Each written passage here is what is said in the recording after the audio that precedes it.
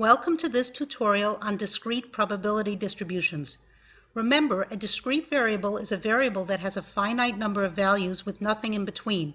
For example, the number of cars in the parking lot is either 1 or 2 or 3, but there can't be 1.3 cars in the parking lot. There are two types of discrete probability distributions that we will talk about in this tutorial. The first type is a table with the probabilities associated with some random variable x, say the throwing of a die. The second type of discrete probability distribution we will discuss uses a mathematical function to compute probabilities. Before we move on to our discussion about discrete probability distributions, we must first define the term random variable. A random variable is a description of the outcome of an experiment.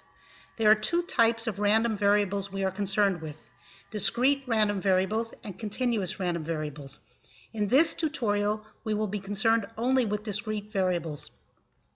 A discrete random variable is a variable that takes on a finite number of values or an infinite sequence of numbers with nothing in between. For example, we can look at how many cars are in the parking lot and get 1 or 2 cars, but nothing in between. If we roll a die, we can either get a 1, 2, 3, 4, or 5, and again, nothing in between. On the other hand, a continuous random variable can take on any numerical value in an interval of numbers. So if we look at the weight of an item, the weight can take on any value depending on how precise the scale we measure it with. Here is a table of discrete random variables. We can see that if our experiment consists of rolling a die, then the random variable is the number we roll, and the possible values are 1, 2, 3, 4, 5, or 6. That is a discrete distribution of numbers. The number is either a 1 or a 2 or a 3 and so on. Nothing in between. If we are inspecting a shipment of parts to see if they are defective or not, then we would have two possible outcomes. Either they are defective or they are not. We can assign numerical values to these outcomes: 0 if the part is defective, 1 if it is not defective. This is still a discrete distribution since the values can either be 0 or 1 and nothing in between. We can look at the cars that are parked in our lot on a given day and count them so that the random variable x would be the number of cars in the lot. The possible values would be 0, 1, 2, 3, and so on, theoretically an infinite sequence of numbers, but it is still discrete since there are no fractions of a car. It's either 1, 2, and so on. This table is a table of continuous random variables. Remember, we said a continuous random variable can take on any numerical value within some interval. So for example, if our experiment consists of weighing the contents of a cereal box, and the maximum the box will hold is 16 ounces, then the random variable is the weight, and the possible values of x can be any value between 0 and 16.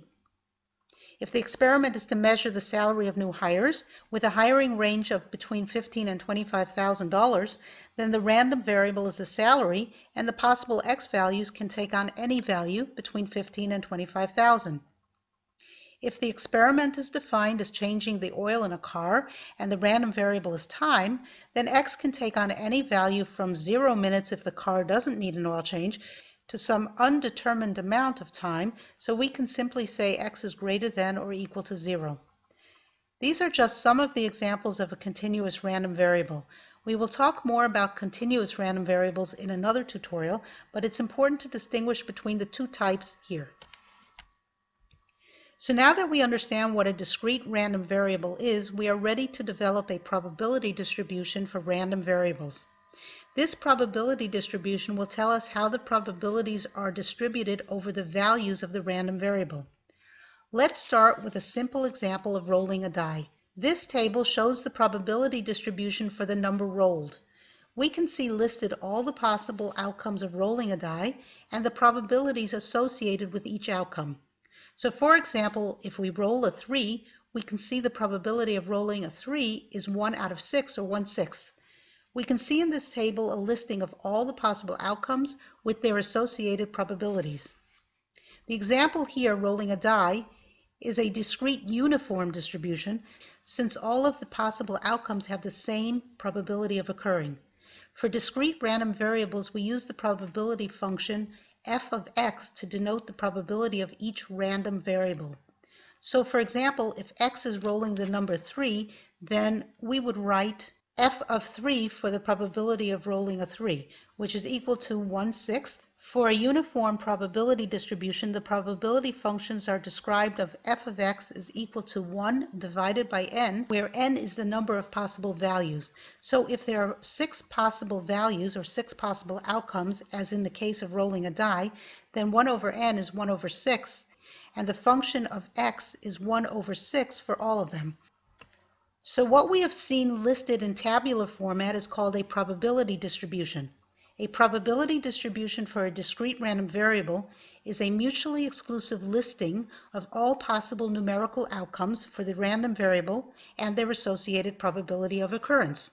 And that's what we just saw, a listing of all the possible outcomes of the die and the associated probability of its occurrence. Here is another probability distribution. This one is for the number of orders we have for a product.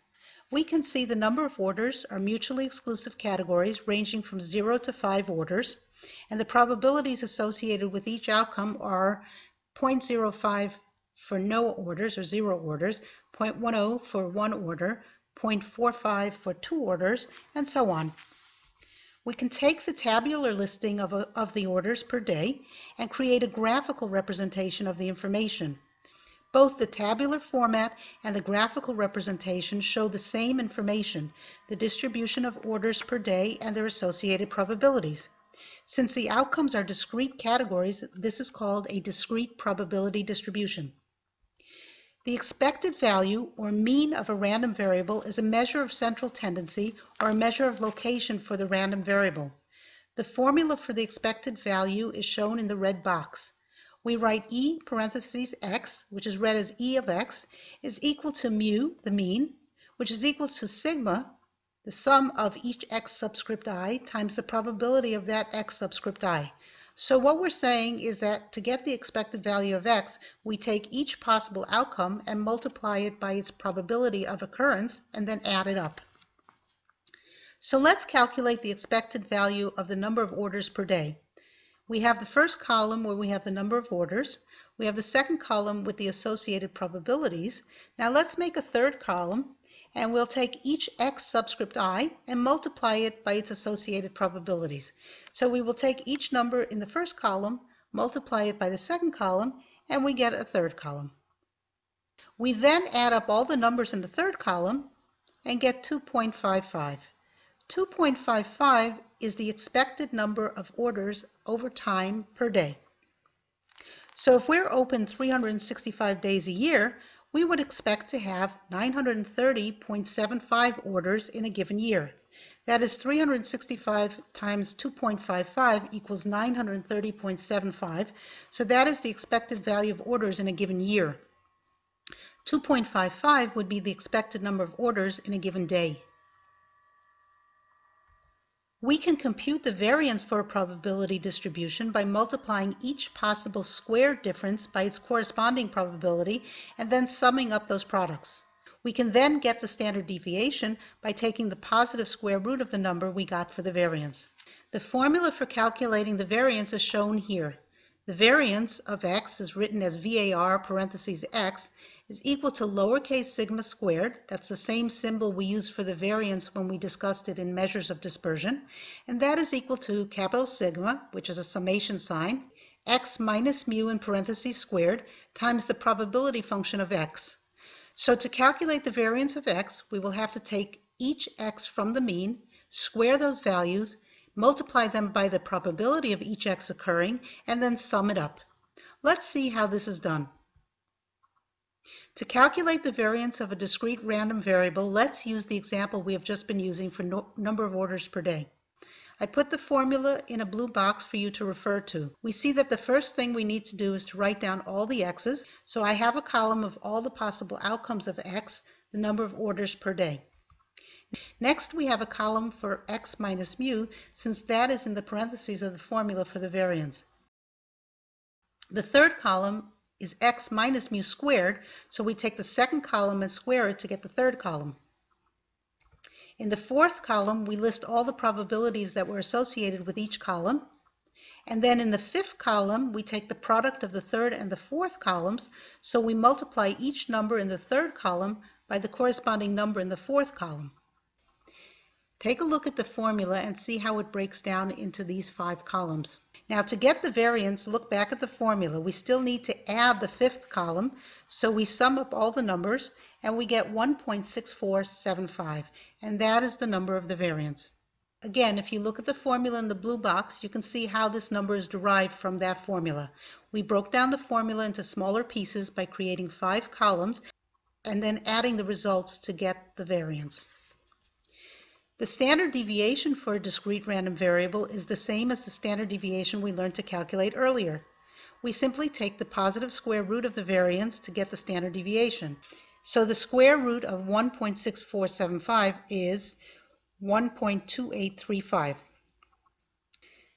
The standard deviation is measured in the same units as the original discrete variable, so it can be used better to compare and analyze measurements than the variance, which is measured in squared units and therefore much more difficult to interpret.